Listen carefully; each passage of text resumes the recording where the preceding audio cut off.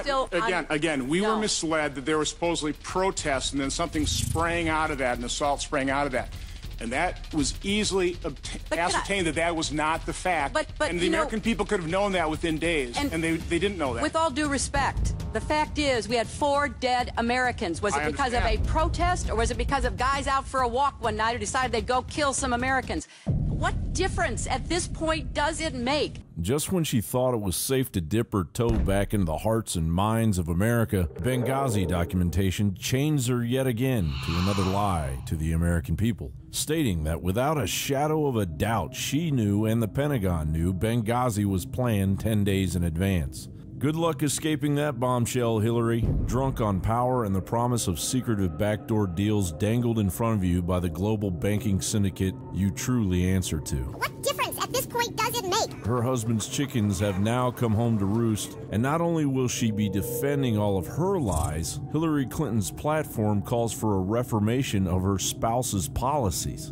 Bill Clinton signed the 1994 Violent Crime Control Law and Law Enforcement Act. Harsher sentencing laws followed as states were given fiscal incentives to implement them. 1 in 15 African American men are incarcerated, yet African Americans only make up about 13% of the U.S. population. The incarceration rates have skyrocketed by 500% in just 30 years. The $80 billion a year prison industrial complex has thrown people behind bars for 5 to 10 years on first-time drug offenses. In other developed countries, sentences average out to be around 6 months, probation, or no jail time at all. According to California Prison Focus, no other society in human history has imprisoned so many of its own citizens.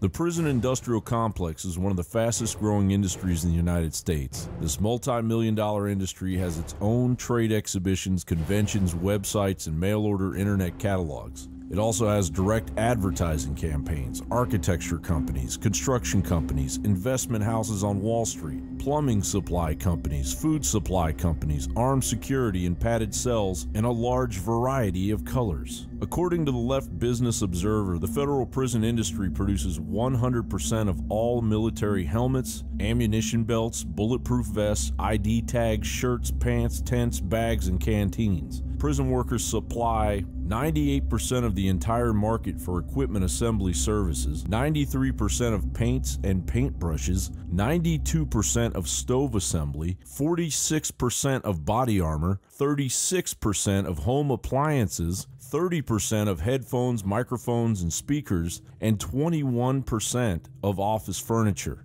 airplane parts, medical supplies, and much more. Prisoners are even raising seeing eye dogs for blind people. Thanks to prison labor, the United States is once again an attractive location for investment and work that was designed for third world labor markets. A company that operated an assembly plant in Mexico near the border closed down its operations and relocated to San Quentin State Prison in California. In Texas, a factory fired its 150 workers and contracted the services of prison workers from the private Lockhart, Texas prison, where circuit boards are assembled for companies like IBM and Compaq. And that's just a small sample of the damage her husband did. With all of her corporate ties, lies, and questionable alibis, are we really supposed to believe Hillary Clinton has America's best interests in mind? John Bound, Infowars.com.